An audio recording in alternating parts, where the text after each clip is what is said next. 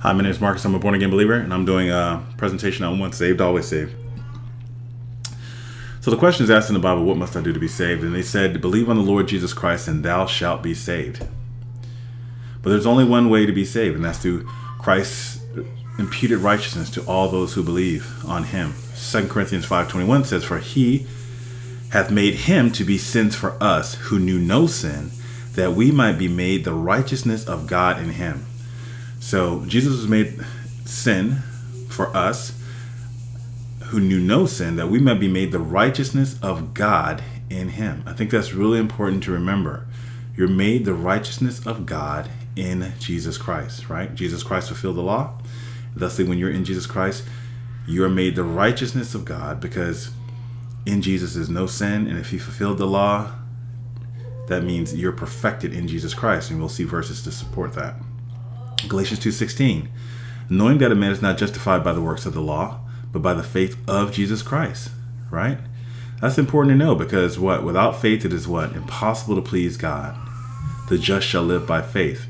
So it's critical to understand that Jesus had to walk by faith when he became a man, so that he could be pleasing to the Father. Otherwise, it would be impossible for Jesus Christ to please the Father. He had to walk by faith. Even we have believed in Jesus Christ, that we might be justified by the faith of Christ, and not by works of the law, for by the works of the law shall no flesh be justified. And again, Jesus fulfilled the law, so that when you're in him, he fulfilled the law on our behalf, right? That we may become the righteousness of God. We'll touch back on Galatians 2:16 and why it's written that way. Another thing I want to note is that if you look at Galatians 2:16, go to Bible Hub, type it in, you'll notice that the faith of Christ has been changed to the faith in Christ 3 times. That is obviously an error. That can't be the case. That is for all those who question Bibles and say, well, Bibles, they think one Bible is the same as another. No, they're not. That has been changed, and that has been changed for a reason. And just when you think about the fact that without faith it's impossible to please God, Galatians 2:16 has to impute the faith of Christ to you, because without faith it would be impossible to please the Father. So Jesus had to walk by faith. So I just underscore that point. So what is the gospel? Well, 1 Corinthians 15:1, Paul declared the gospel. He said, I declare the gospel which I preached unto you, which ye also received, and wherein you stand, which also you are saved, if you keep in memory what I preached unto you, unless you believed in vain. Because when Apostle Paul preached the gospel to them, if they believe something other than what he preached to them, if they don't believe that Jesus Christ is God in the flesh, if they don't believe that he's the only begotten Son of God, if they don't believe that he rose from the grave, all the things that people can misinterpret in their mind, you can give someone the gospel. For instance, you can go to Jehovah's Witness, give them the gospel, and they can say, I don't really believe Jesus rose in the flesh. And they'll say, I don't believe Jesus is God. Well, you may have preached the gospel to them, but they don't keep in memory what you preached to them. They've convoluted in their brain, so they believed in vain. You have to believe the gospel as presented by the scriptures. So it says, for I deliver unto you, first of all, which I also receive, how that Jesus Christ died for our sins according to the scriptures, that he was buried, that he rose again the 3rd day, according to the scriptures. And just to let you know that was a physical resurrection, he says he was seen of Cephas, then of the 12. And after that, he was seen of about 500 brethren at once, of whom the greater part remain unto this present, meaning they were alive at the time that Paul was telling them this. But some are fallen asleep. Sleep is a term used only for believers. So just remember that. That's important later on. So after you believe the gospel, what does that mean, right? John 3:16, I misquoted it here, but John 3:16, for God so loved the world that he gave his only begotten Son, that whosoever believes in him shall not perish, but have everlasting life. So by the law, the whole world is under condemnation, right? And the law is there to make man guilty before God, that we understand that it's a schoolmaster to bring us into Christ, because only Christ fulfilled the law. So you realize you need to be in Christ, who fulfilled the law, so that you can become the righteousness of Christ, right? So we are all sinners, rightly condemned before God, and the only hope is to believe in Jesus Christ, believe the gospel. So the Bible says what? Repent and believe. So when it says repent and believe, that just means to believe on Jesus Christ to save you from your sins. It doesn't say repent from sins and believe. That makes no sense. That's actually nonsensical. You can't turn from your sin. You're a sinner, right? condemned before God. And so if you could turn from your sin, then there'd be no need for Jesus to come. So you need to believe in Jesus Christ to be saved from the condemnation of God, because we're all sinners who sinned against God, right? And after you're saved, of course, God wants you to walk worthily, right? You don't have license to sin, but after you're saved, there's no more condemnation to those who are in Christ Jesus. So once you're saved, you're saved. There's no way you can lose your salvation. You can be chastised as a son, but you can't lose your salvation. So the question is, do you believe the gospel? Because there's no other way to get to the Father but through the Son, right? So what happens after you believe the gospel, right? Ephesians 1:13 says, in whom after you trusted, after ye heard the word of truth, the gospel of your salvation, in whom after that you believed, you were sealed with the Holy Spirit of promise, which is the earnest of our inheritance unto the redemption of the purchased possession, unto the praise of his glory. So there are some who think, well, you're not saved until, you die. That's not true. You're saved the instant you believe the gospel. After you heard and believed the gospel, you were sealed with the Holy Spirit of promise, which is the earnest of our inheritance until the redemption of the purchased possession. You now belong to God. You're a purchased possession. He bought you with a price. You're purchased by his blood. You're purchased by the incorruptible blood of Jesus Christ. And it says you are sealed. So you've received the seal of God. The seal of God. And that seal is unbreakable. And although people may teach it's breakable, but it says you're sealed with that Holy Spirit of promise, which is the earnest of our inheritance until the redemption of the purchased possession, right? You've been paid for, and now you've been sealed, and that the redemption of that purchased possession will happen when? The day of the Lord, right? So your spirit is reborn in Christ, and you understand that in Jesus there is what? No sin. So you're a sealed possession purchased by the blood of Jesus Christ. Ephesians 4:8 said, wherefore he said, when he ascended up on high, he, Jesus, led captivity captive and gave gifts unto men. Before you believed in Jesus Christ, we were what? Trapped in sin. There was no way to be reconciled to the Father but by the Son, right? But we were captive. But the scripture says Jesus led captivity captive. So just like you were trapped in sin, you are now what? Captive in Christ Jesus, right? And that was the gift that you received by believing the gospel, by trusting on the Lord Jesus Christ, right? But some people make sin stronger than they make God. They say, well, when you're a sinner, and there's nothing you can do, right? And which is true. There's nothing you can do but to believe on Jesus Christ. But then they make it that it's a work that you must maintain salvation after you believe on Jesus Christ by stop sinning or doing good works or quote unquote bearing fruit, which are really just something that redefined as works. Salvation is a gift. And so even if you turn around and say, oh, the proof of your salvation is the fact that you bear fruit, you've really just redefined works as fruit. And that's a lie. Because you do not, it's a gift, and the gift is received the instant that you believe, according to Ephesians 1:12 through 14. So just like before you were saved, you were captive in sin. After you are saved, you are captive in Christ. So you got to understand that all sin is against God. Jesus fulfilled the law on your behalf. You became the righteousness of God through Jesus Christ, and you're reborn in Christ. So the question I have for you is, what is reborn? Is it your flesh or your spirit? It's obviously your spirit that's reborn, right? It's the spirit that is reborn. Your flesh is the same flesh. It still wants to sin. It still can sin and still does sin. But as far as God's concerned, you are what? Crucified with Christ. It means you're dead to the flesh, dead to the law, and dead to sin. And it's the all things new means that your spirit is reborn and you have a glorified body, right? So if you have a glorified body, reborn spirit in Christ, and you're considered dead to the flesh, that means what? All things are new from God's perspective.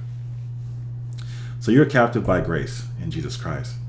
1 John 3:5, and you know that he was manifest to take away our sins, in him, and in him is no sin. Well, if you're in Jesus Christ, right, and you're reborn of incorruptible seed, which is what? The spirit, how then can people say that you're sinning in the spirit? Yes, you can sin in the flesh, but again, you're dead to the flesh. Jesus Christ, you're considered dead to the flesh. And so though you may sin in the flesh, that does not account towards your salvation, because your flesh, which is the old man, does not belong to God. Your flesh is not going to heaven. That's why you have a glorified body. So people get confused because they see that paradox and they say, well, wait a minute. How can on one hand it say we're sinless and on the other hand say we still sin? You have to understand the new man, which is reborn in Christ, the new spirit man, right, which is sinless and sealed in Jesus Christ by the Holy Spirit, and in God there is no sin. That's why it says you become the righteousness of God. And then there's the old man. The old man is the flesh, right? But you're crucified to the flesh. You're dead to the flesh. You're dead to the law and dead to sin, right? Remember, the law is our schoolmaster to bring us unto Christ, right? But after we've come to Christ, we're no longer under a schoolmaster or the law. Hebrews 10:14, for by one offering he hath perfected forever them that are sanctified. Just going to show you that you're perfected in Jesus Christ. Now, I've seen, in Scripture, some people replace perfected with complete, and it's true. We are complete in Christ, but don't confuse that. You are perfected in Christ, not because you're perfect, but because you're reborn in the Spirit of God and sealed in God. Thusly, you're perfected in Christ, right? Because you're sanctified or set apart in Christ. This is all through Jesus Christ. This is all a gift. This is all just because you obeyed the gospel. And you do that one time. You're born again once. You're not born again over and over and over again. Jude 1:1.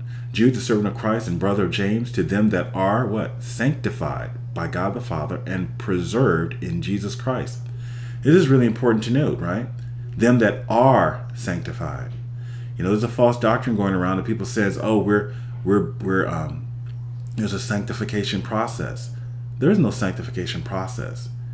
Once you believe in Jesus Christ and you're born again, you're sealed in Jesus Christ. You are sanctified or set apart in Jesus Christ, right? By God the Father. And there's no perseverance of the saints, right? You are preserved in Jesus, right? And we understand that happens because your spirit is reborn in Jesus Christ, where there is no sin, though your carnal body, which God considers to be dead, right? And thusly, because it's dead, you're no longer under the law, right? Because dead man can't offend the law. You're dead, right? And thus dead man can't sin. You can't, by the law came sin, right? Right? And all that happened through what? Just believing the gospel of Jesus Christ. So thusly, you're preserved in Jesus Christ. And it's no longer I that live, Apostle Paul said, but Christ that lives in me. So once you believe in Jesus Christ, that is the end of you, right? So anyone who tries to confuse you with, oh, you must endure to the end, well, guess what? The minute you believe in Jesus Christ, you were crucified with Christ. That's the end of you as far as God's concerned, right? So those who say, well, you must endure in the faith, well, guess what? The minute you believe in Jesus Christ, you're dead to the flesh, right? And that's why it says the faith of Christ, right? So it's as if you died, you were reborn in the Spirit, right?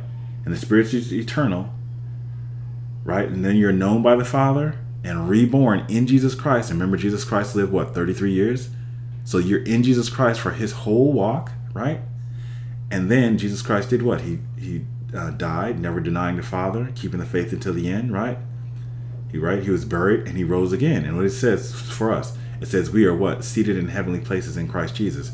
And you'll see later on that he makes us to sit. We were made to sit with him, right? In heaven. So this is all through Jesus Christ. So we're perfected, we're sanctified, and we're preserved. So we're sealed possession, captive by grace, perfected, sanctified, preserved. And we're the righteousness of God by him. Romans 5:9, much more now, then, being now justified by his blood, we shall be saved from wrath through him. Okay, we are justified, right? Remind you, all of this is after you believe the gospel. Right after you believe the gospel, all this happened. This isn't, oh, I believe the gospel and now I have to do these things in the future. This is all the instant you believe the gospel, according to Ephesians 1:12 through 14, right? Through the Spirit, right? So we're justified by his blood. So we're sealed possessions, captive by grace, perfected, sanctified, preserved, justified by his blood. We're the righteousness of God in him, all by believing the gospel. 1 John 5:20, And we know that the Son of God is come, and hath given us an understanding that we may know him that is true, and we are in him that is true, even in his Son, Jesus Christ. Obviously, now it's talking about God the Father, right? So that we may know him that is true, right? We may know God the Father through Jesus Christ. Because what? We are in him. So you got to remember, it said, no one knoweth the Father but the Son, and no one knoweth the Son but the Father. Right? And no one knows the Father but he whom the Son chooses to show him. So once you know Jesus, you are sealed in Jesus Christ, right? So by virtue of being sealed in Jesus Christ, who the Father knew from the beginning, before the foundations of the world, you become known by the Father. See how it works? You're in Jesus Christ, and because the Father knew the Son and loved the Son, this is my beloved Son in whom I'm well pleased, you become pleasing to the Father, because Jesus Christ, what? Walked the perfect walk, never denied the Father, was faithful unto death, right? And was what? Raised in newness of life, newness of the Spirit, right? And sealed, raised in newness of life, right? And sits at the right hand of the Father. And because you're in him, you're imputed his righteousness, and you sit at the right hand of the Father, all because it's through him. The other thing I want to note is, right, when did the Son know the Father? This is a great area of contention, right? The Son knew the Father before the foundations of the world, right? Before everything was created, they said, let us, right, create man in our image. So God created everything, right? The Creator is God, created everything, right? And that was before the foundation of the world, and that was also before you were even what? Born. So when you're in Jesus Christ, who knew the Father before creation, that's how you become what? Foreknown, right? By the Father. Because this is the area of contention where some people say, well, those he foreknew, well, they think, well, did God pre-select some people to be saved and some people not to be saved? No. Once you believe the gospel and you're sealed in Jesus Christ, then because Jesus Christ was known by the Father before the foundation, before you were born, you become foreknown by the Father before you were born. That solves the mystery that a lot of people get from Romans 8, right? Because Romans 8 talks about before they were born, Esau and Jacob. Jacob I loved and Esau I hated. And that confuses a lot of people. But that shouldn't confuse you, because you understand that Jacob believed God. Jacob believed God. But was Jacob a good person? Did Jacob do good things? No, Jacob didn't. Jacob did what? He stole his brother's birthright, stole his father's blessing, and did all kinds of things that were sinful. But righteousness doesn't come by the law. Righteousness comes by what? Believing in God, right? And in this case, since Jesus is made manifest, for us, we have to believe the gospel. We have to believe in the only name given under heaven whereby men must be saved. That's Jesus Christ, right? Believe on his life, death, burial, physical resurrection from the grave to save us from our sins. And since Jesus, again, is eternal and is in the Godhead, right? It's part of the Godhead. It's, in Jesus dwell the full Godhead. That's how we become known to God the Father before the foundations of the earth, which was before we were even born, right? So there's the great mystery solved, right? Jesus Christ is the elect servant, according to Isaiah 42:1-6. Please look it up, and you'll see that you become elect by believing on Jesus Christ, who is the elect. And Jesus was before the foundations of the world, thus you become known before the foundations of the world, before you were born, right? 1 John 14:7. If ye had known me, ye should have known my Father also, and from henceforth ye know him. That explains what I just explained to you. Notice the language here. If ye had known me, ye should have known my Father also. Once you believe in Jesus, you become known, past tense and going future tense. You got to understand that time is a creation. This is something like when you think about scientists and people who don't believe in God, like Neil deGrasse and all those types of people. If you talk to them, this concept, the Bible has this concept perfectly. What day is it in eternity? Well, it's past, it's present, and it's future in eternity, right? There's no time in eternity, right? God stretched forth the heavens, right? So God stretched forth the heavens, and that's time being stretched out, right? So, but in eternity, there's no stretching forth. It is the beginning, it is the present, it is the future in time, right? So that's why it says, if you know me, you've known me in the past, you know me in the present, and you know me and henceforth you know me, you know him. So you go to the bottom here, you look at henceforth, it says from this time on and from that time on, right? Subsequently, hence, hereafter, going forward. There's no break in this, right? You're saved, you're a sealed possession, you're captive by grace, you're perfected, sanctified, preserved, you're the righteousness of God, you're justified by his blood, you're known by God forevermore and evermore, in the past, in the present, and in the future. You're a son eternally. So salvation is a permanent event after believing the gospel, period. There's no caveats, right? False religions want you to do a couple of things. They want you to have the wrong Jesus. They want you to have the wrong gospel. They want to redefine simple terms like faith, sanctification, right? And they want you to not, what they really ultimately want you to do is believe in the wrong Jesus and not to believe in the finished work of Christ, and that you are saved, as the Bible says.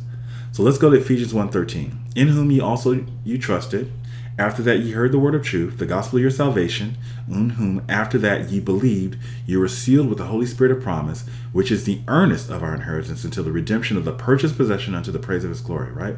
We've covered that. Now, again, this is talking about you believing the gospel, and then you get the Holy Spirit, and then it says you're sealed, right, until the day of redemption, right, of the purchased possession. Now, okay, this happened the instant you believe the gospel. Let's look at Ephesians 2:18. For through him we both have access by what? One Spirit, right? So all believers have access by one Spirit unto who? The Father. When is this happening again? When do you get this Spirit? The instant you believe the gospel. Now you have access to the Father, right? Right? You believed in Jesus Christ, right? You're baptized in the Spirit, right? Baptized into Christ, baptized in the Spirit, right? Right? One Lord, one faith, one baptism of the Holy Spirit, right? As John the Baptist said, I baptize you with water, but he that cometh after me, he will baptize you with what? The Spirit and fire, right? Jesus was tried by fire, right? So Jesus baptizes us by the Spirit. We're baptized in the Spirit. That is the baptism that counts, right? Not the putting away of filth of the flesh, right? But the answer of a good conscience, right? And the answer of a good conscience is what I talked to you earlier about when Paul says, if you keep in memory what I preached to you, right? Unless you believed in vain. That's believing the true gospel of the scriptures, believing on the Jesus Christ of the scriptures. Because there's many, quote unquote, Jesuses that have gone out into the world. False Jesus, antichrist, right? There's many gospels that are not truly a gospel that have gone out into the world. So the devil wants to deceive us. He wants to deceive you. Even as a Christian, he wants to deceive you and get you confused on the gospel. Because even if you are saved eternally, right? If he can get you to give a false gospel, he's stopped other people from being saved. So it's really important that we understand this, right? So we say through him, who Jesus, we have access by the Spirit, right? Believe on the Lord Jesus Christ. You're baptized by the Spirit, and what? You're made known, what? To the Father, as we just saw before, right? If you had known me, you know my Father also, and henceforth you know him, right? Now, therefore, we are no more strangers and foreigners, but fellow citizens with the saints and of the household of God, the Godhead, right? The Godhead. Isn't that beautiful? Remember when Jesus was being baptized, right? Jesus didn't need to be baptized, but Jesus said, suffer it to be so that all things may be fulfilled, because Jesus was fulfilling the law, right? And this is before Jesus began his ministry, right? And remember what happened? Lo, the heavens open, right? The dove, the Spirit descending on Jesus like a dove, right? A voice from heaven saying, this is my beloved Son in whom I am well pleased, right? What happens with us? We believe the gospel. What happens? We are baptized in the Holy Spirit. Remember how Jesus was baptized? The Holy Spirit sat upon Jesus like a dove. We're baptized in the Holy Spirit, right? And we are what? Sealed in Jesus Christ, right? And we become known by the Father, right? Because we're sealed in his what? Beloved Son, in whom he is well pleased, right? And so thus Jesus fulfilled the law. Think about this. In the Old Testament, had Adam and Eve not sinned, because God said, I prefer obedience over sacrifice. But because we've all broken his law, we're all rightly condemned, right? And by the law, that requires what? Blood, right? But if God killed us, then what could we do? There's nothing we could do. We would die. We'd be separated. There's no way to reconcile us from God, because the penalty of sin is what? Death, right? So though God says, I prefer obedience over sacrifice, who was obedient? Jesus Christ, right? Unto death, right? He is the only one who was obedient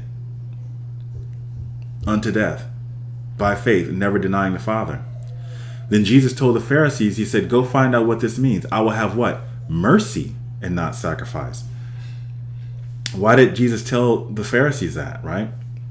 Well, Jesus told the Pharisees, told the Pharisees that, they had paid tithing of mint and anise and cumin, right? But they neglect the weightier matters of the law, right? Judgment, mercy, and faith, right? Judgment, mercy, and faith. And obviously this is before Jesus Christ went to the cross and became the Lamb of God, right? He was the final tithe. But the reason Jesus Christ said that they neglect the weightier matters of the law, judgment, mercy, and faith, is because the law was there to do what? It's a schoolmaster, right? It was there so that all men may become guilty before God, right? To let us know that we're all sinners, right? And the law being a schoolmaster to bring us unto Christ, by the law, no flesh will be justified. So now we understand that we're all guilty before God. What do we need? Mercy, right? So how do we obtain mercy? Well, Jesus, right? The seed, right? The incorruptible seed, right? The firstborn of many brethren who became flesh, came and lived a perfect life, right? Died, was buried, rose again, and sits at the right hand of the Father. We have to believe the gospel as sinners, so that we may, and we have to do that through faith, so that we may obtain that mercy, right? So we need mercy, and how do we get that? By faith. John 16:9 says, what? Of sin, because you believe not on me. Of righteousness, because I returned to the Father, right? It's proved that Jesus was righteous because he conquered sin in the grave and he was accepted by the Father. Of judgment, because what? The prince of this world is judged. Satan is judged. And hell and the lake of fire was made for whom? Satan and his angels. It wasn't made for us. That's why we can be reconciled to God, but who can't be reconciled to God? Satan and his angels, right? So when some people say, well, God doesn't will that all men be saved, which is a direct contradiction of the scripture. God does will that all men be saved, because that's why it says the lake of fire and hell made for Satan and his angels, not made for man. Man can be reconciled to God if they believe the gospel, right? They just have to believe in Jesus Christ, be sealed in Jesus Christ, baptized in his Holy Spirit, and through the Holy Spirit we have access to the Father, right? And we're sealed in eternity, right? In part of the household of God. We're no more strangers and foreigners, but fellow citizens with the saints of the household of God, right? So Jesus was obedient, right? But the Jesus who was obedient became the sacrifice, so that we who are disobedient can obtain mercy by faith in Jesus Christ. So let's look at Ephesians 2:4. But God, who is rich in mercy, right? Go and find out what this means, Pharisees. I will have mercy and not sacrifice, for his great love wherewith he loved us, even when we were what? Dead in our sins. The law is a schoolmaster to lead us into Christ. He hath quickened us together with Christ. By grace ye are saved. There's some people saying there's cheap grace and easy believism. And it's so funny. You know what these people are proving? They don't believe in grace, right? Grace, the very definition of grace is unmerited favor, something you don't deserve, right? By grace ye are saved, right? And he has raised us up together and made us. He hasn't requested us. It's not that we do anything. He has made us. It's not an option. You remember, you are a purchased possession. You are sealed with the Holy Spirit. You're captive in Christ, in the Godhead. And that's inescapable. Remember, you're dead to the flesh, right? Dead to the law and dead to sin. You are sinless in Christ. So yes, he has made us sit together in heavenly places. Remember, Jesus Christ sits at the right hand of the Father. You're in Jesus Christ. You're sitting at the right hand of the Father because you're in Christ, right? So he has made us up together, raised us up together, and made us sit together in the heavenly places in Christ. Remember when the two disciples were saying, arguing, they were saying, oh, I want to sit, God, one of us sit on your left and one of us sit on your right. And Jesus said, you know not what you asked. Think about it. Well, of course they didn't know what they were asking, because what? Jesus Christ, what? Was sitting at the right hand of the Father. And what? All those who are in Jesus Christ, who are in him, they are sitting. We are raised up together and we're sitting with Jesus because we're sealed in him at the right hand of the Father, right? So that's why when they were asking that to sit, one sit on the left, one sit on the right, they didn't know what they were talking about. They didn't know what they were asking, right? They didn't even understand that Jesus was doing that for all men, right? Right? So all those who believe in him, they have the rights to become the sons of God, right? That in the ages to come, he may show his what? Exceeding riches of his grace in his kindness towards us through Christ Jesus. Right? Isn't that beautiful? God wanted to show his exceeding riches of his grace and his kindness towards us. Right? Remember, while we were yet sinners, dead in our sins, right? Christ died for us. Right? God has commended his love toward us.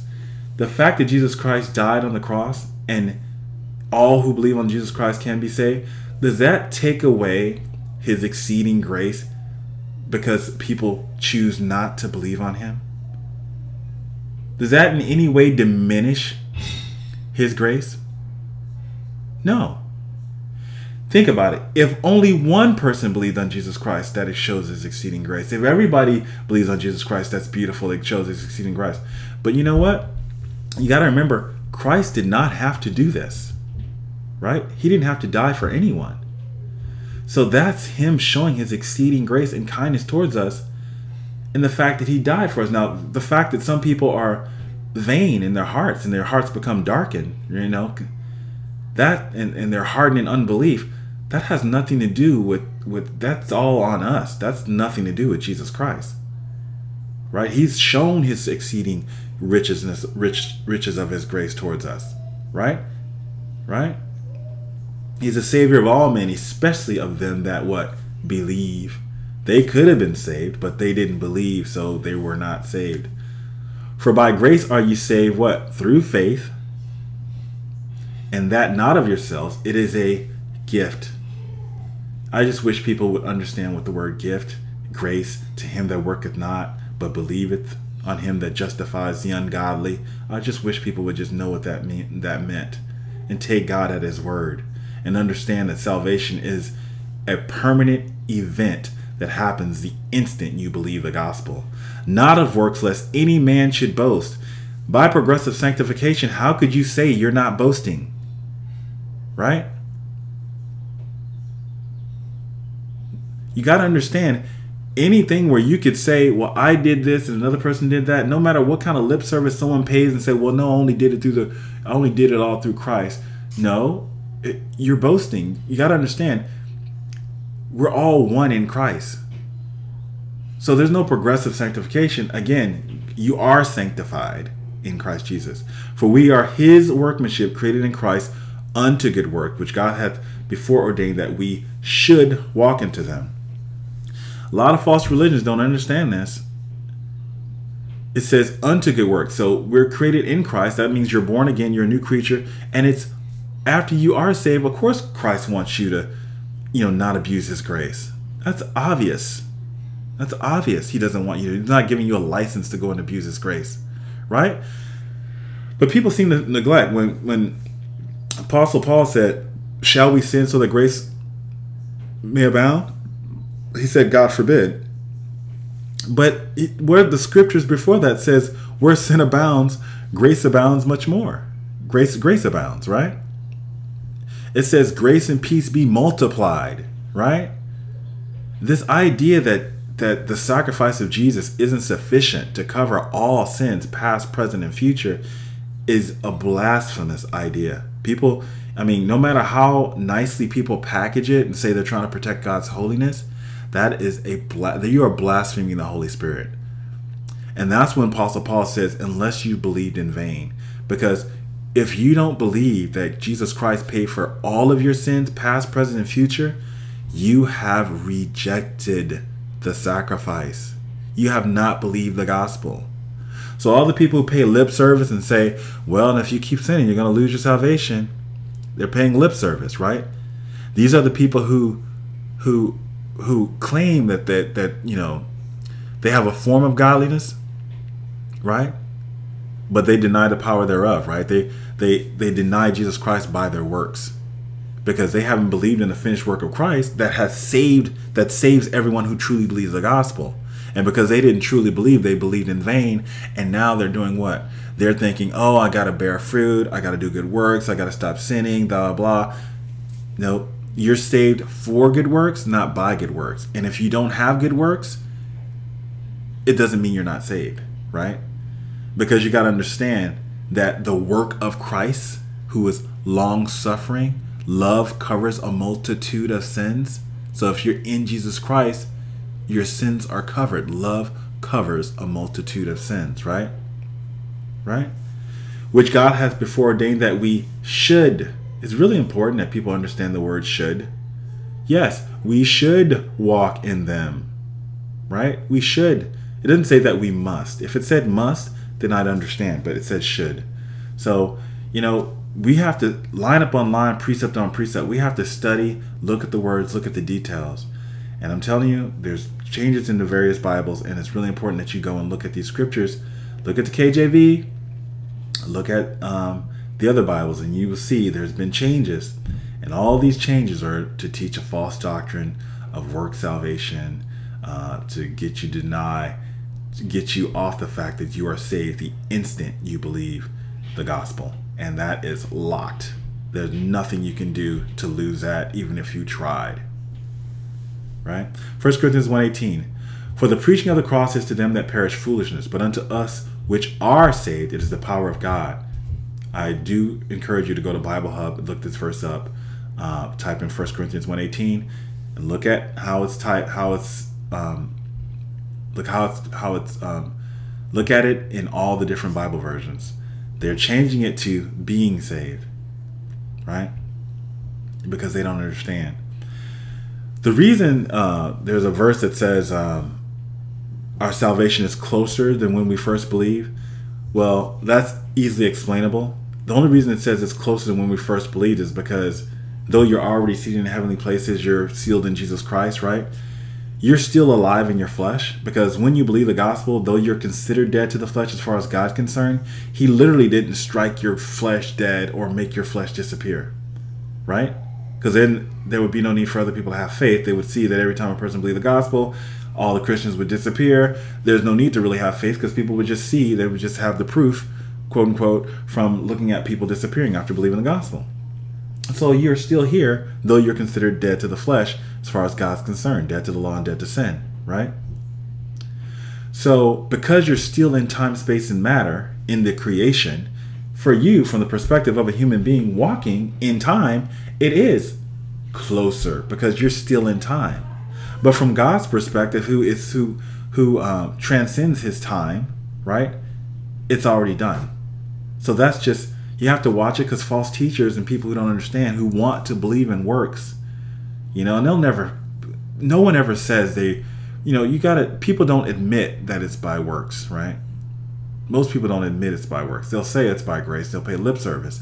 But really, when you listen to them, they just don't believe, and they don't believe it's really done. They believe you can lose your salvation, you must bear fruits, all kinds of things that really prove they don't believe it's finished. Right? John 14, verily, verily, I say unto you, he that believeth on me, the works that I do, shall he do also, and greater works than these shall he do, because I go unto the Father. This is an important verse, right? Remember what I said, when you're reborn in the Spirit, you believe in Jesus Christ, you're reborn in Christ, right? Jesus Christ lived, what, 33 years, right? We have the imputed righteousness of Christ through Jesus Christ, right? So what do you think that means? We're born in Christ, right? Our life is hidden in Christ. Well, Christ, when he was born of the Spirit. When you're reborn, what are you? Born of the Spirit, right? Christ walked 33 years perfectly without sin, right? And you're sealed in Christ. So you're imputed the righteousness of what Christ did. Christ again died, never denying the Father, and what? Is seated in heaven, died, rose again, and is seated in heavenly places, right? And he has made us to do what? Sit in heavenly places. Your whole life is hidden in Jesus Christ. That's what it means when it says you have his imputed righteousness. You have his imputed righteousness, which means you have to have his imputed faith. And Jesus was perfect. He is and was perfect, right? And so that's why it says that we are perfected in Christ, right? Perfected in Christ, right? But then it says, and greater works than these shall he do, because I go unto the Father. Well, okay, Jesus Christ as a man lived 33 years, but the Holy Spirit, which is eternal, right? Jesus Christ being eternal too, but I'm talking about his ministry as a man was 33 years. The Holy Spirit has been what? Working since the beginning of Adam and will be working until the end. But we're all sealed by what? We have access to the Father by what? One Spirit. That's the Holy Spirit. So when we do works of the Spirit, who's doing that work? Is it us or the Spirit? It's the Spirit, right? Remember, the flesh profiteth nothing. You're dead to the flesh. All the flesh does is war against the Spirit. So the flesh profited nothing. Anytime you do a work of faith after being saved, that's because that's the Spirit. Because you didn't quench the Spirit in that case. You didn't resist the Spirit in that case. But the Spirit is always in you, right? And so, but say one believer does something of faith, another believer does something of faith. We're all part of the same body. So though we as individuals do different, the Spirit works through us, it's still one Spirit. And that's the work of the Spirit is imputed to all believers, right? The work of the Spirit is imputed to all believers. So what Abraham did, what Moses did, what Paul did, that was all through the Spirit, right? And that's imputed to you. Right? And what you do is imputed to another believer. That's why the thief on the cross is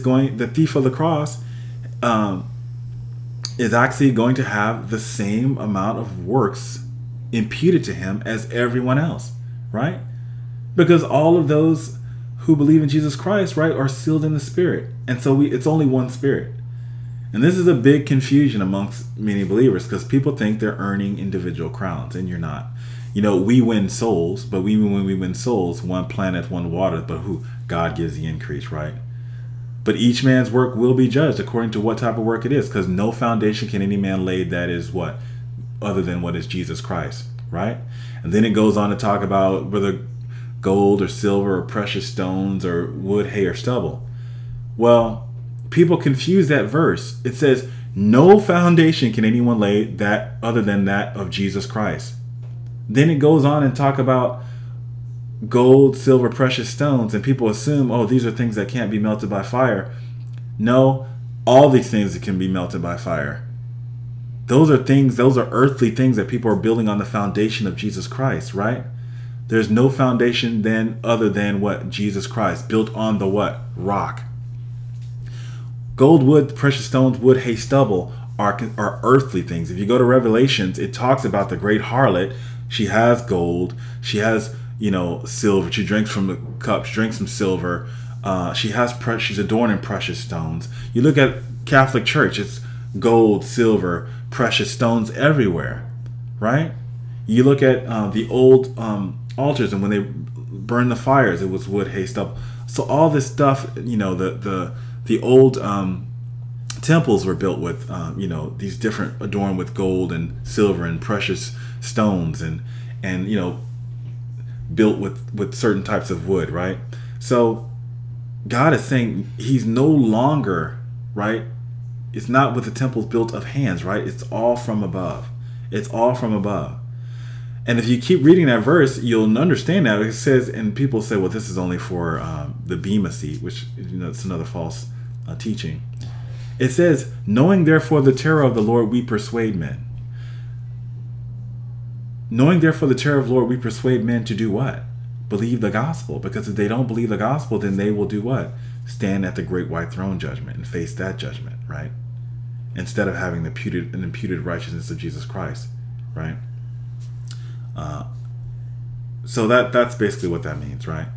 So we have to understand that. Romans 8:37. Nay, in all things we are more than conquerors through him that loved us. Remember? For it is no longer I that live, but Jesus Christ who lives in me.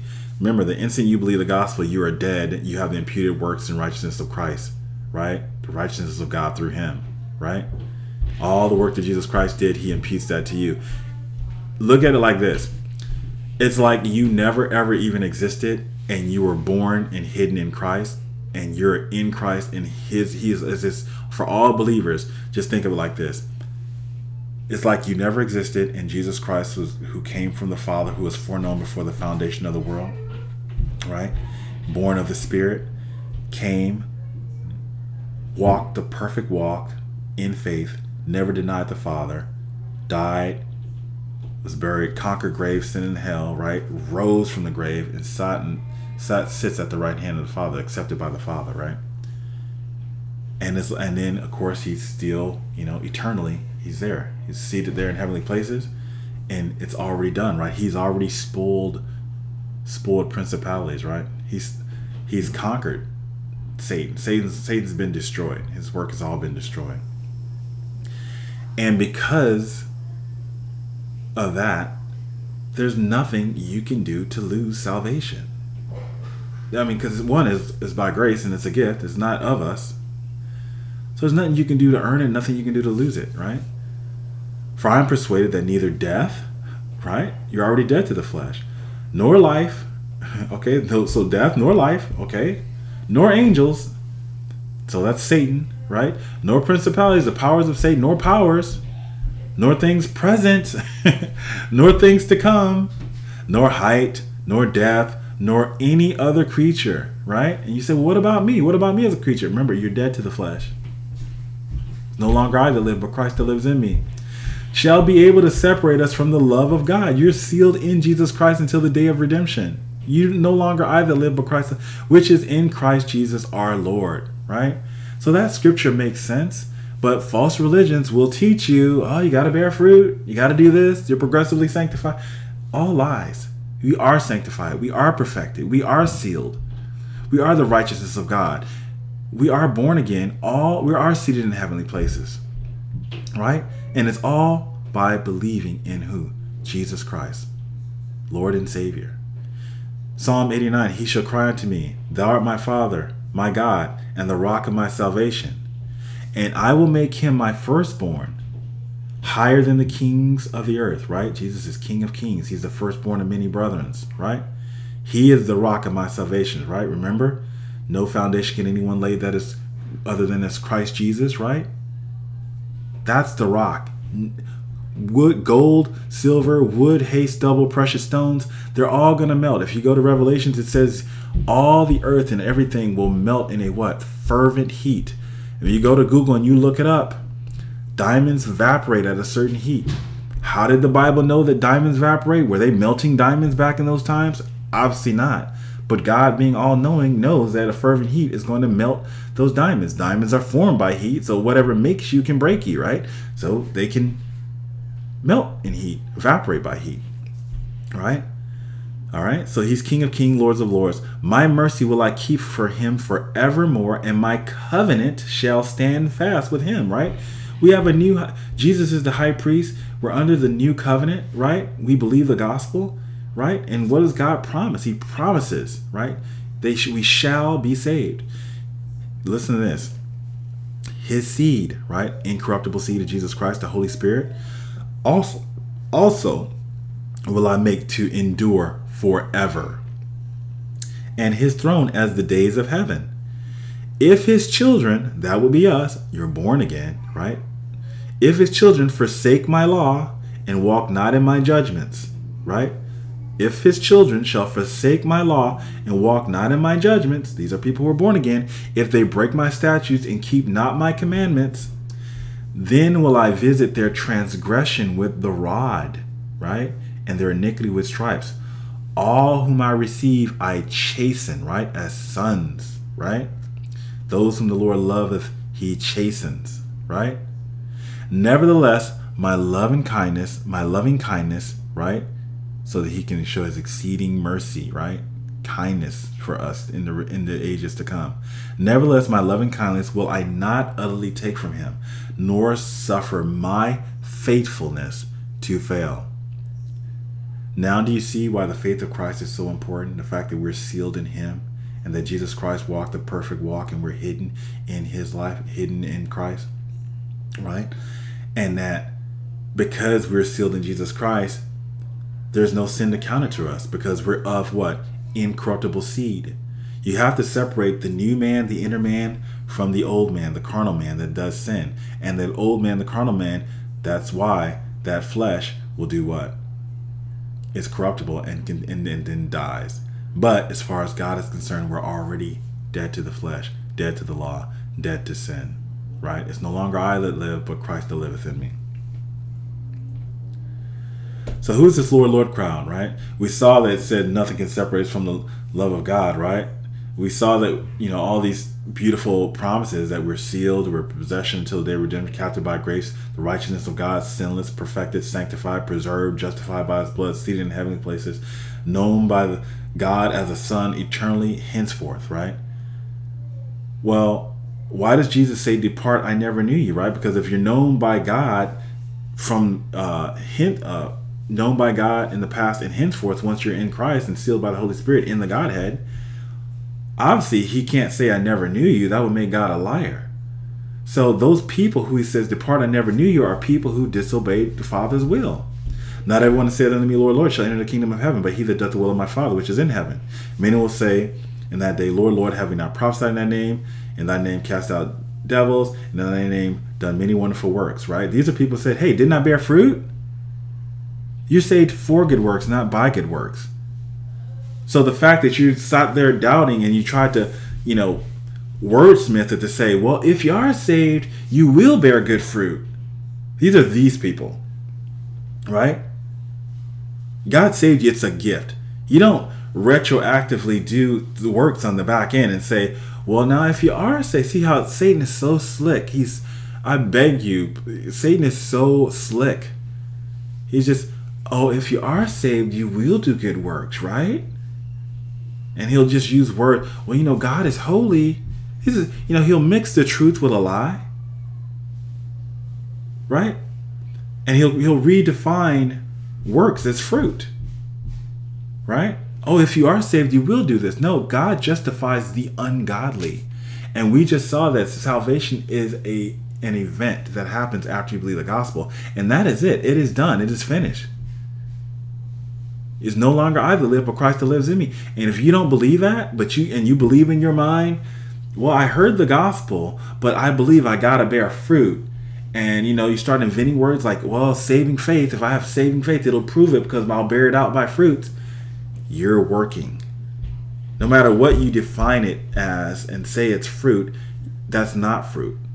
Because fruit is only generated from people who are saved, who know that they're in their flesh, they still sin, and know that the only reason they are saved, not will be saved, is because they know they believed on the finished work and the sacrifice of Jesus Christ.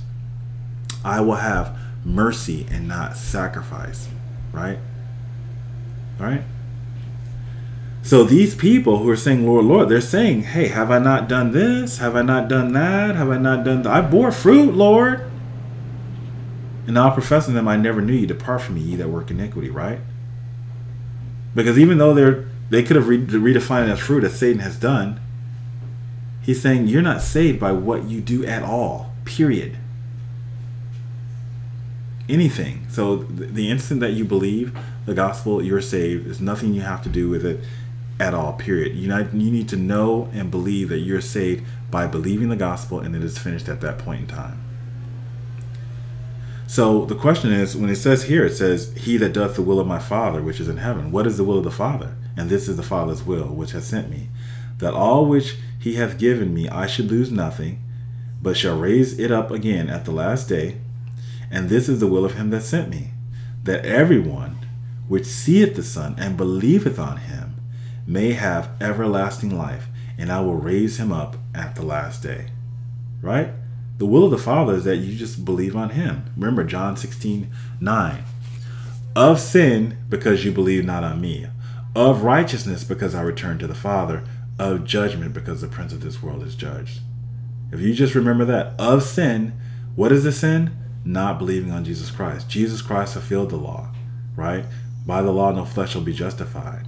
Now the sin is not believing on Jesus Christ. It's not two sins. It's not because I don't believe in Jesus Christ and I don't keep the law. It's no. Of sin, because they believe not on me. Jesus Christ is the one who loved the Father, always did what the Father asked him to do out of faith and obeyed perfectly. You need to believe on him and have his imputed righteousness. You need to become the righteousness of God through Jesus Christ. And that's the only way we can be saved, right? So Satan's tricky. Romans 3:20, therefore by the deeds of the law there shall no flesh be justified in his sight, for by the works of the law, for by the law is the knowledge of sin, right? The law is our schoolmaster to bring us into Christ. After we are in Christ, we're no longer under a schoolmaster. We're no longer under the law, right? John 6:28, then said they unto him, what shall we do that we might work the works of God? And Jesus answered and said unto them, this is the work of God, that ye believe on him whom he hath sent. Remember, the work that I do, ye do also, and greater works than these, because I return to the Father. Galatians 2:16. I'm going to go back to this verse, right? Because this verse is a little confusing, and it's been changed in a lot of Bibles. I want you to go to Bible Hub, type in Galatians 2:16. I'm going to explain it real quick. Knowing that a man is not justified by the works of the law, but by faith of Jesus Christ. Notice, faith of Jesus Christ is first. Then it says, even we have believed in Jesus Christ. That's in the middle. And it says that we may be justified by the faith of Jesus Christ. So it's bookend. The faith in Jesus Christ is bookend by the faith of Jesus Christ, that's something, right? And not by the works of the law, for by the works of the law shall no flesh be justified. That is really, when you think about it, that can be peculiar, right? Because there are Calvinists who teach, right, that, well, God grants his faith to you. Well, the interesting thing about this is if you go and look up Galatians 2:16 on Bible Hub, you'll notice that in the Bibles that the Calvinists use, because they don't like the King James Bible, you'll notice that Galatians 2:16 that has taken out faith of Jesus Christ. Why would they take out the faith of Jesus Christ if they want to believe that you're granted faith? That makes absolutely no sense that they would take that out, you would think, right? Because you would think that this would somehow strengthen their position. But it's a two-edged sword, because while it may seem on the surface to strengthen their position, it weakens it, because how can you say you're progressively sanctified if I'm telling you that you have the imputed faith of Christ, right? Because it would show that even when you become, if after you believe the gospel, even if you become faithless, right, you are sealed, you are held by the faith of Christ, who was faithful unto death, right? Right?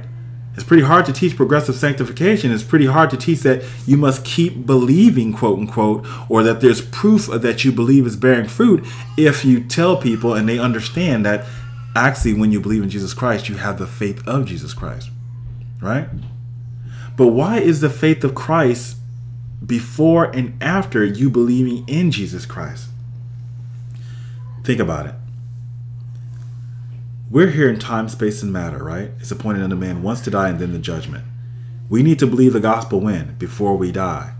We being creatures who are in creation in time, when we believe in Jesus Christ, we're what? We are reborn in the Spirit. When you're reborn in the Spirit, you're known by the Father, right?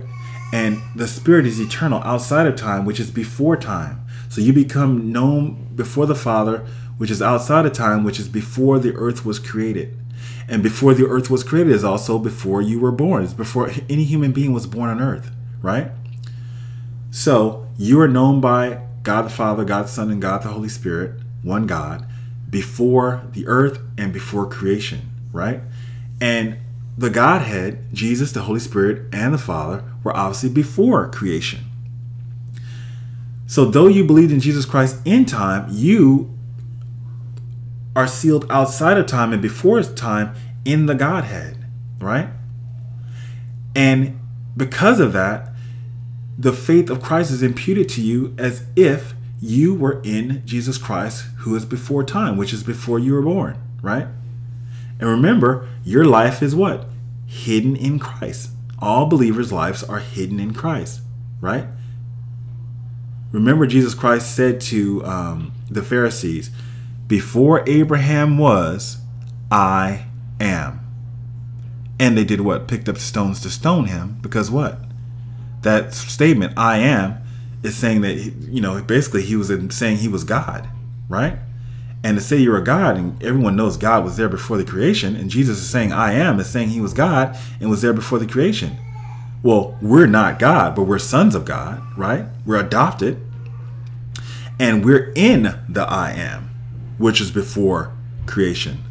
So though you believed in time, Jesus Christ was before you, imputes his faith, and so you have the faith of Christ, right?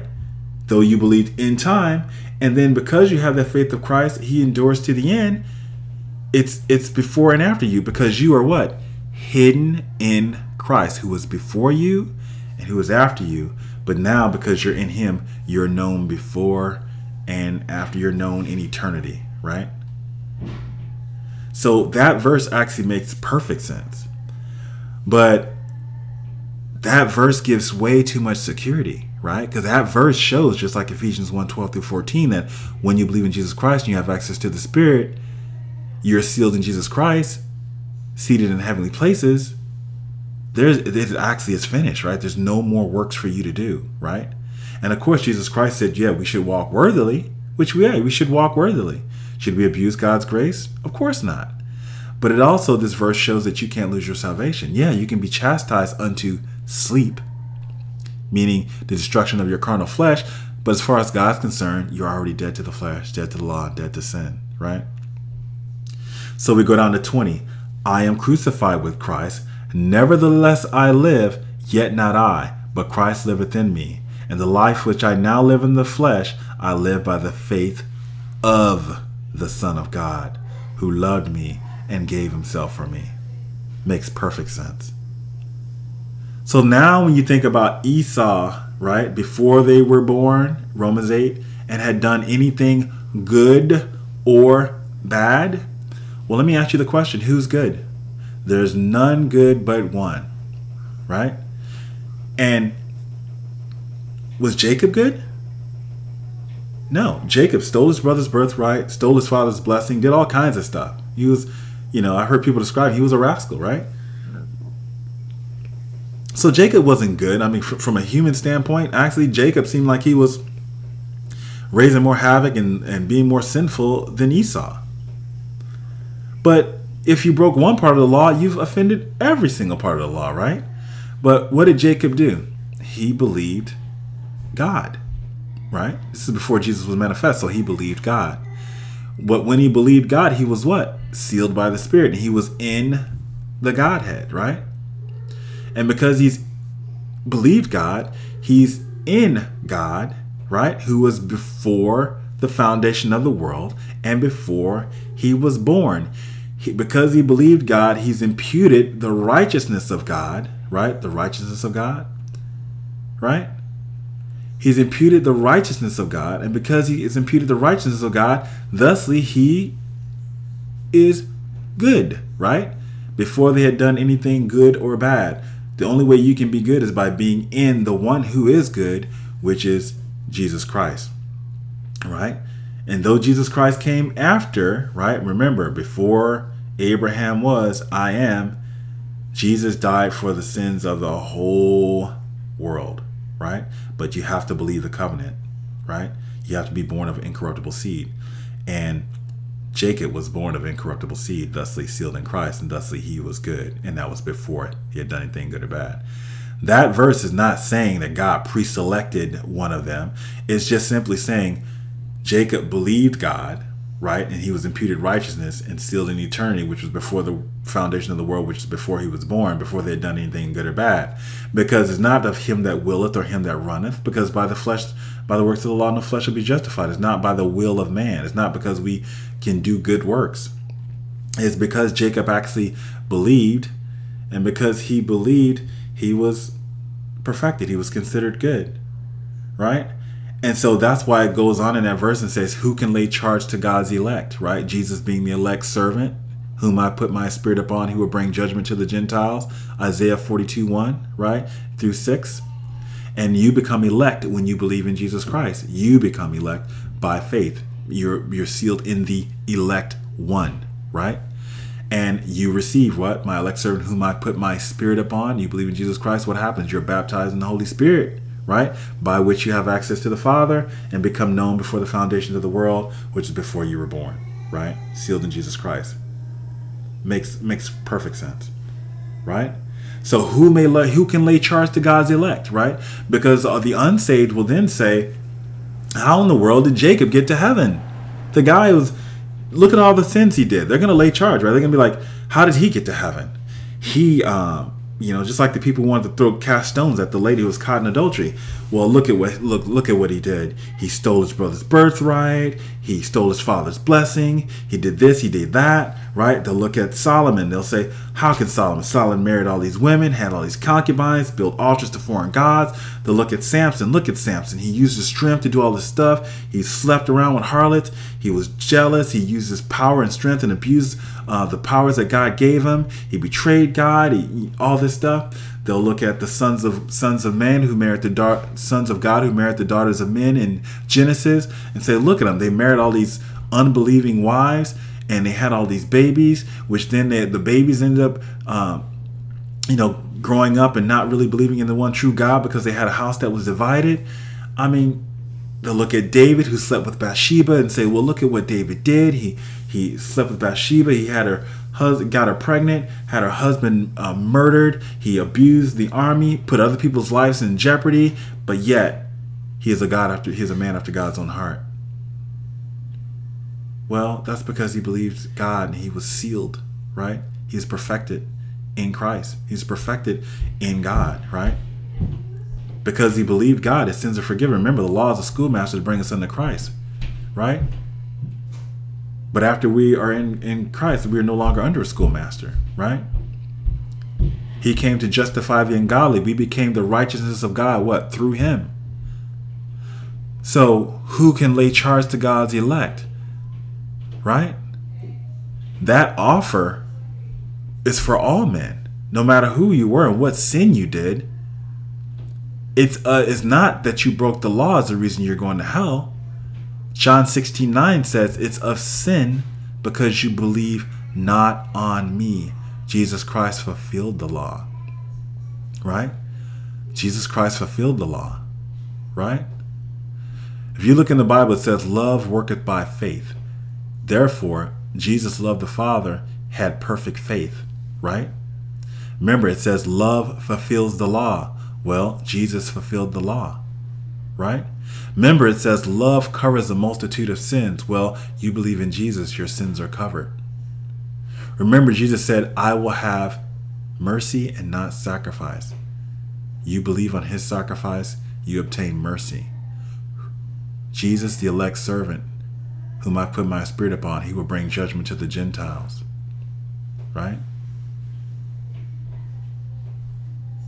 So it's of sin because you believe not on him, because you believe not on Jesus Christ. But when you believe in the finished work of Jesus Christ, his life, death, burial, physical resurrection from the grave to save you from your sins are covered.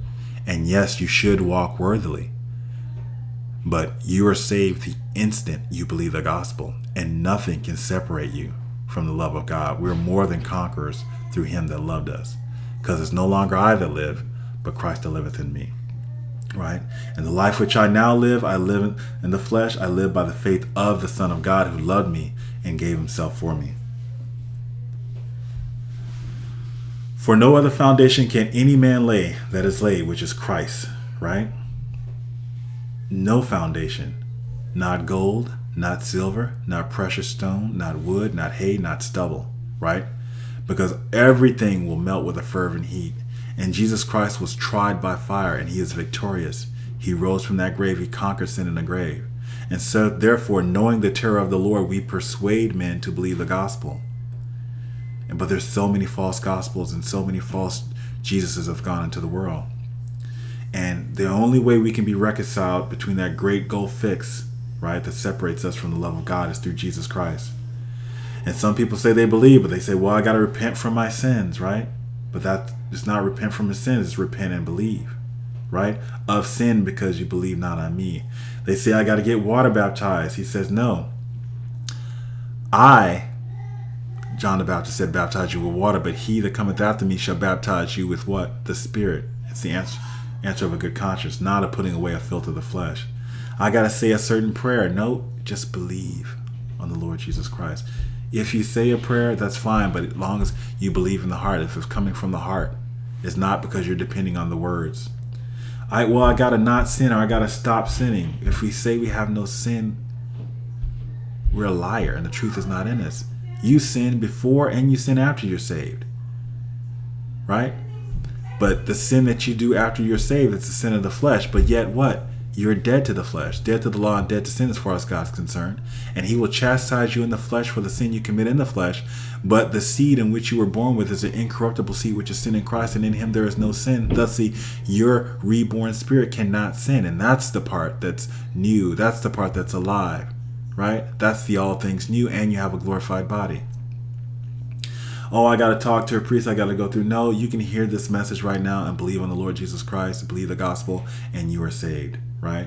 Believe on the life, death, burial, and physical resurrection of Jesus Christ to save you from your sins. You are eternally saved. Your life is hidden in Christ. You have the imputed righteousness of God through Jesus Christ. Oh, I got to pass investigative judgment. No, there is no more condemnation than those who are in Christ Jesus, right? Jesus Christ became guilty so that we could become what? Innocent. Right? I got to keep the Sabbath or the holy days. Jesus said, enter my rest. He is the rest. Right? What day is it in eternity? Right? So we rest in Jesus Christ. I got to endure to the end. I got to bear fruit. Well, it's no longer I that live. Right? You ended and you're sealed in Christ. Right? And you have this imputed faith in works.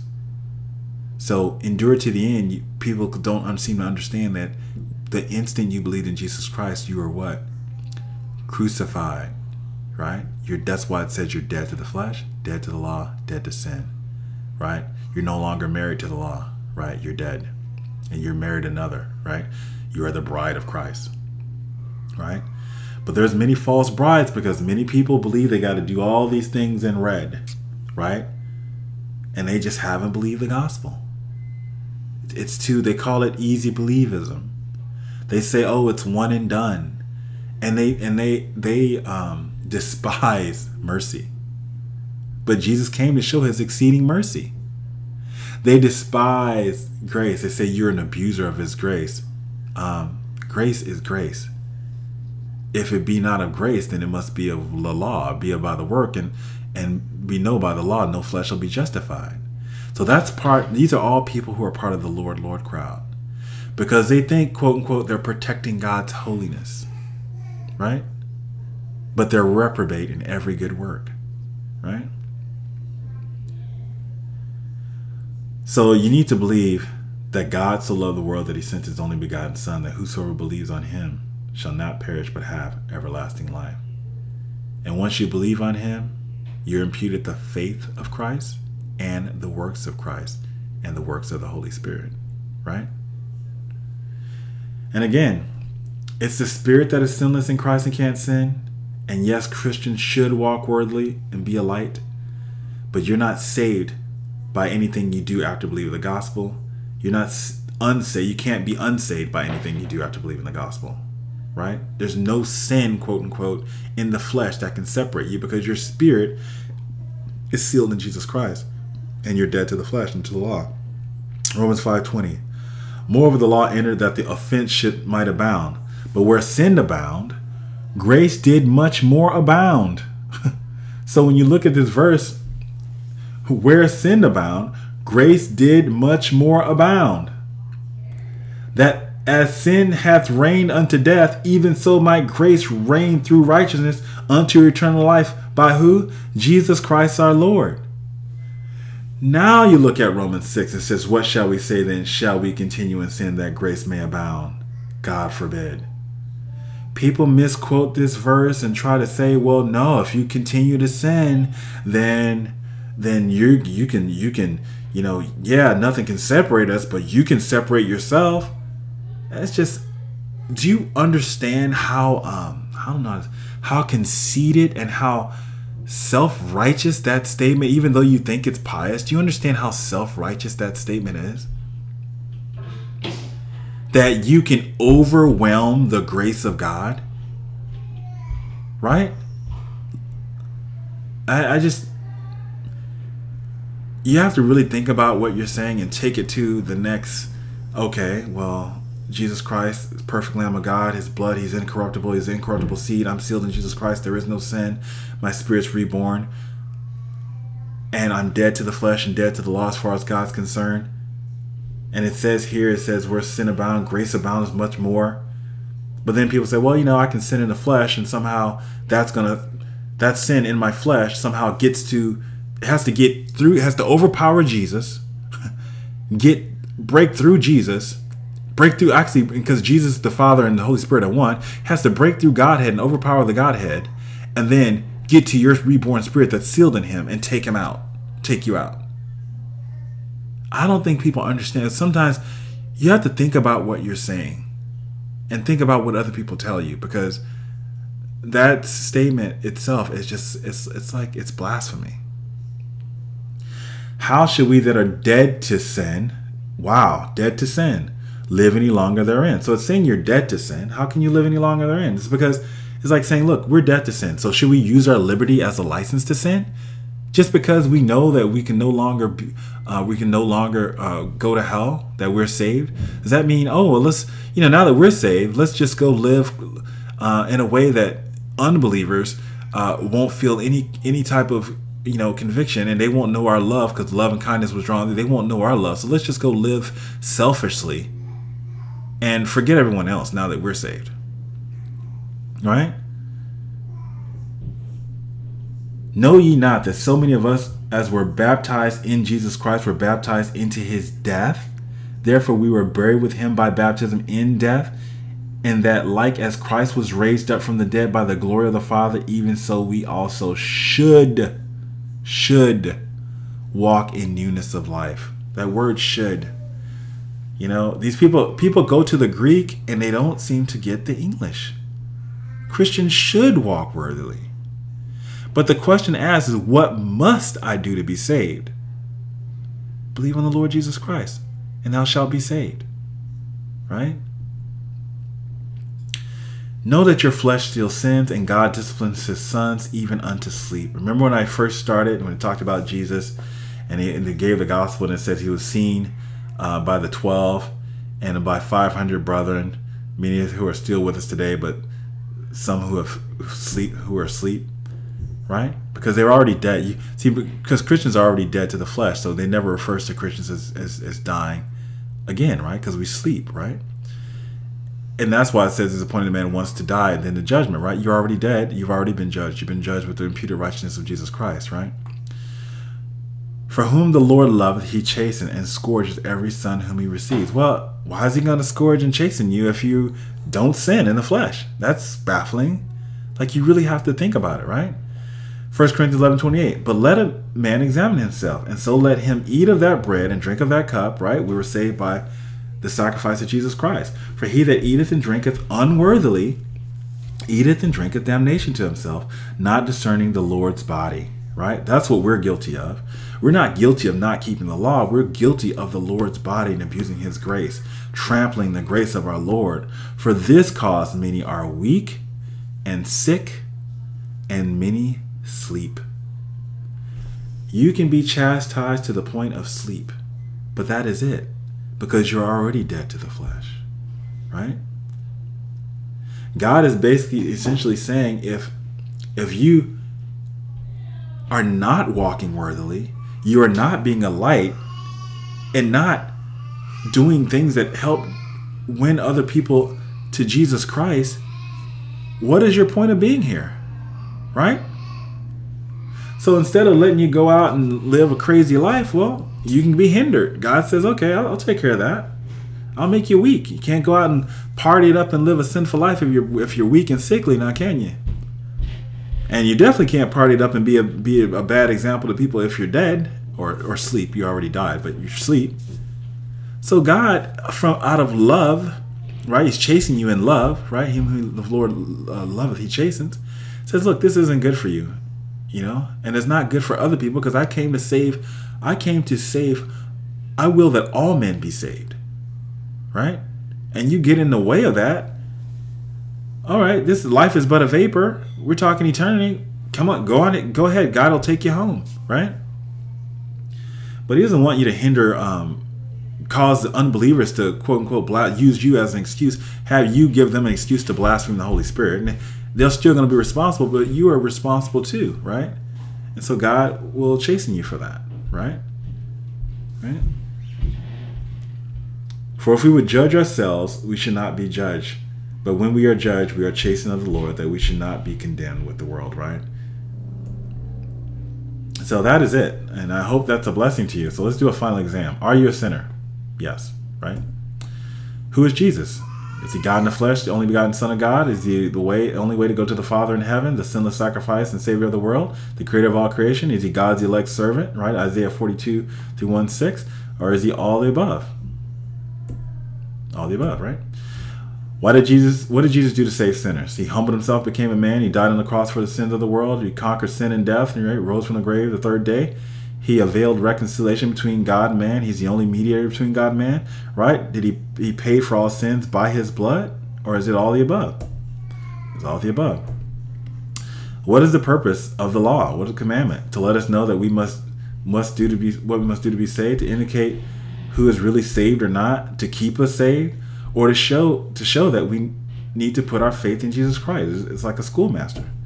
Well, it's to show that we need to put our faith in Jesus Christ, right? Jesus Christ said, I will have mercy and not sacrifice. And by the law shall no flesh be justified.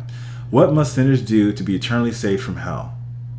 Everything you must do to be eternally saved from hell. What is the complete, all-encompassing thing that we must do? We must believe on Jesus' finished work on the cross, believe on Jesus and get water baptized, repent from your sins and believe on Jesus and repent from future sins, believe on Jesus and endure till the end, believe on Jesus and bear fruits, or all the above. No, we need to believe on Jesus' finished work on the cross, believe on his sacrifice, right? You believe on Jesus, you'll never perish, right? Right? It's all about, the preaching of the cross is foolishness to those who perish, but to those of us who are saved, it is the work of God, right? The power of God. When is a person eternally saved? After they endure to the end in their flesh? After the investigative judgment?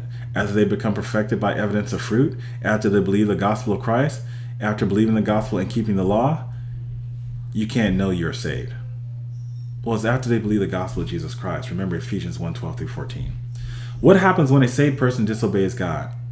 Nothing at all. We have a license to sin. They could lose their salvation. They're chastised by God as a loving father. All the above. They're chastised as a loving father. And you can be chastised by weakness in your body, sickness in your body, and to the point of where the body is destroyed. But as far as Christ is concerned, you're already dead to the flesh, right? So there's no sin in the reborn spirit, and you have a glorified body that awaits you in heaven. That's what all things new, old things are passed away, right? It's not talking about your behavior when it says that old things are passed away, right?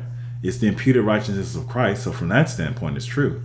But it's the imputed righteousness of Christ. It's all of Christ, none of us. And all we had to do, all we did was believe, right? The gospel. How can you lose your salvation? By not enduring until the end, by committing horrible, willful sins. If I don't repent after I sin, I don't go to church and fellowship, say you don't pay tithes or whatever, which is, by the way, under the law. By not being progressively sanctified. I should just say sanctified, yeah, because it's a fairy tale Santa Claus. None of the above, all of the above. None of the above. You cannot lose your salvation. If you believe the gospel of Jesus Christ, truly believe the gospel, you are saved, right?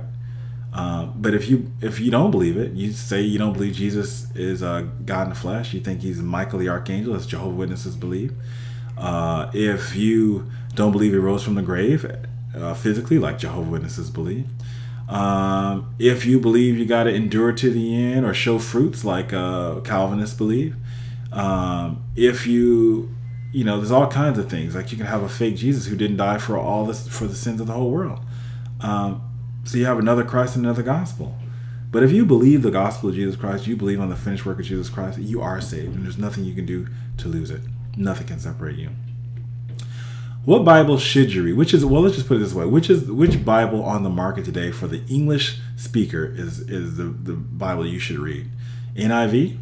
Well, no, the NIV has in places where you can actually be disowned. Meaning you could be a son and somehow be disowned by God, which is contrary to the scripture. ESV?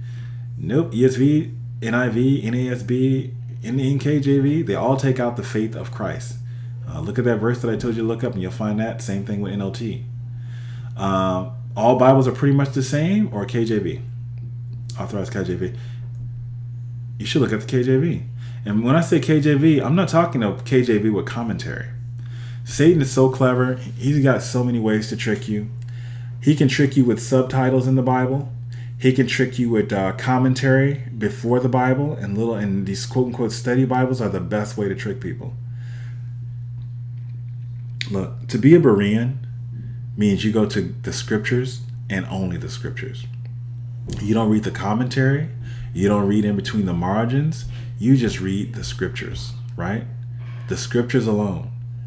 You use the scriptures alone, praying and contemplating and thinking about and meditating on the word of God and asking the Holy Spirit for guidance, knowing that God the Father does not lie, and knowing that God does not lie, and that God reveals himself through his word. When they say those who have seen Jesus, have you seen him physically with your eyes? No. You see him through the word, through the scriptures. So any scripture that perverts the word and takes out the fact that Jesus had faith, when we all know that without faith it's impossible to please God, well, that's perverted. That's a perverted Jesus, right?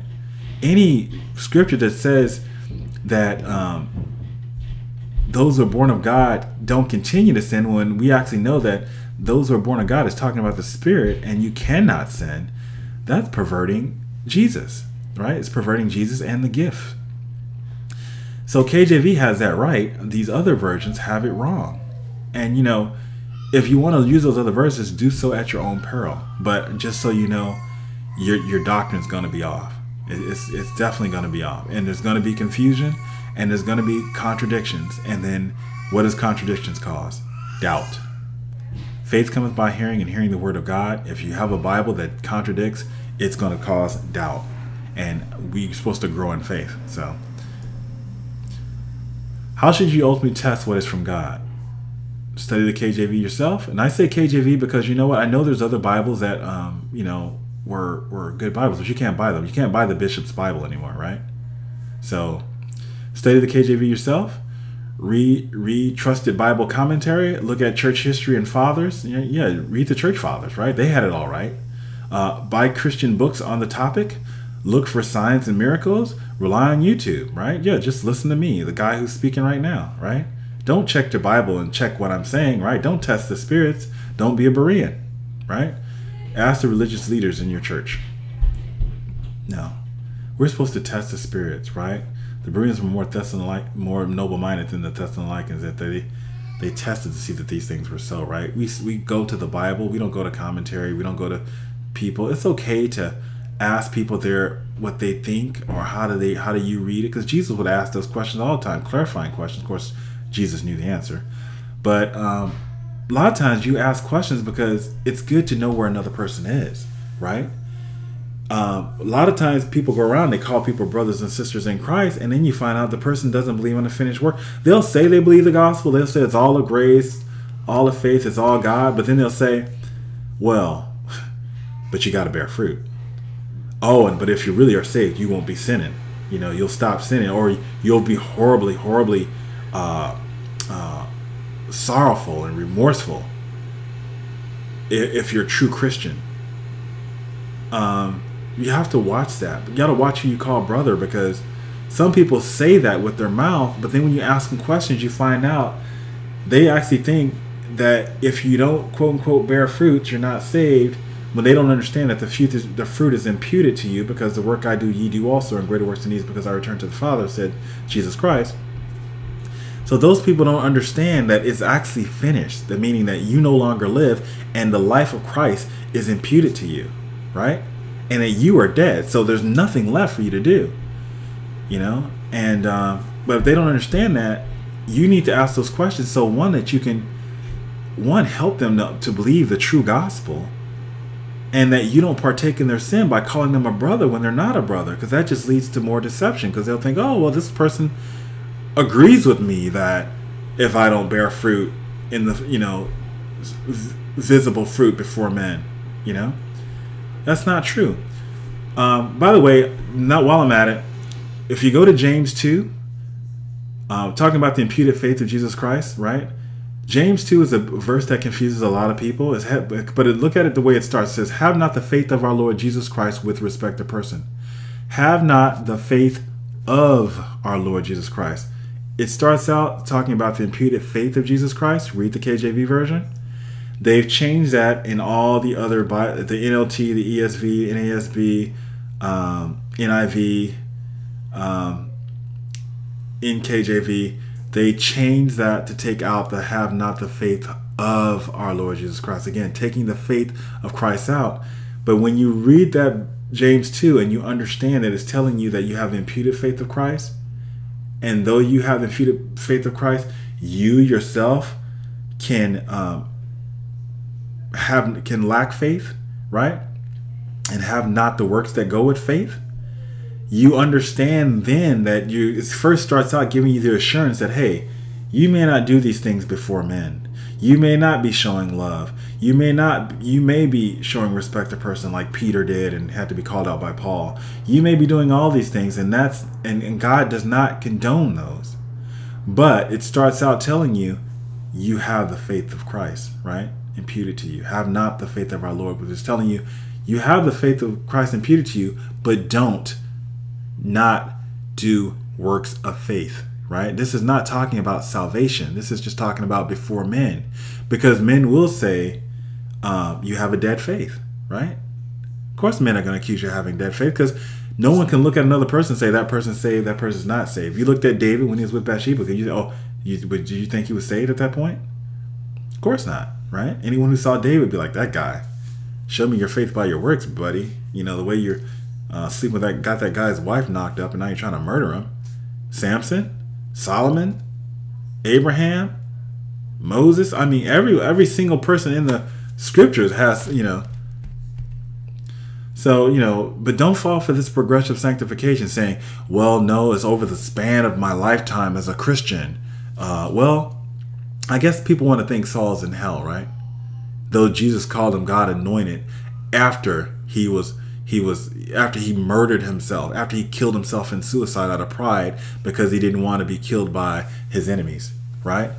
But I guess through the Holy Spirit, David supposedly lied and said he was God's anointed, right?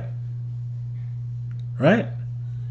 So, you know, you have to make the Bible contradict, and you have to make there all kinds of respective persons in the Bible if you're going to believe what these people are telling you, because it's not of works. That's why you can say, Jacob have I loved and Esau I hated before they even born. It's because they believed on, Jacob believed on the Lord Jesus Christ, right? He was before eternity. He was before the foundation of earth, which is before they was born. And thus he was sealed and his life was hidden in Christ, right? From faith to faith. The just shall live by faith, right?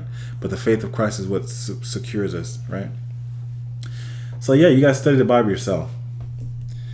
So just remember, Jesus saves, believe the gospel. If you're hearing this and you don't believe the gospel is Jesus was born of a virgin, right? He's the only begotten of the Father. It's just letting you know who Jesus is, right? He's God in the flesh. He's fully man and fully God. But Jesus lived a perfect sinless life, right? He walked perfect before the Father in perfect faith, right? He never denied the Father, right? He died on the cross for our sins, was bruised for our transgressions and iniquities, right? He was buried, rose from the grave the third day, right? And he ascended into the right hand of the Father. And if you believe in Jesus Christ, you know what? He discounts your life. Your life is no longer counted. He actually imputes his life to you from when he was a baby to when he to all the way up till he ascended to the Father. And in fact, you're not only that, you're reborn in the Spirit, which is in eternity, and you're born again, right? And because you're born again of the Spirit, that's why you're sealed in Jesus Christ, of who was born of the Spirit, right? And you're imputed the whole life of Christ, and you know the Father from the past, before you were born, in the present, and in the future, right? So though you're already seated in heavenly places, because you're still in the present, because you're still alive, we look forward. The day is closer to when we first believed.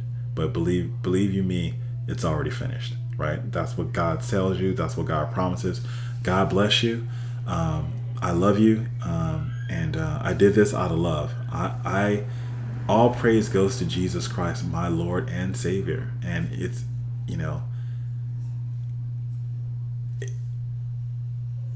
please just believe the gospel. Just believe the gospel and you are saved. Okay?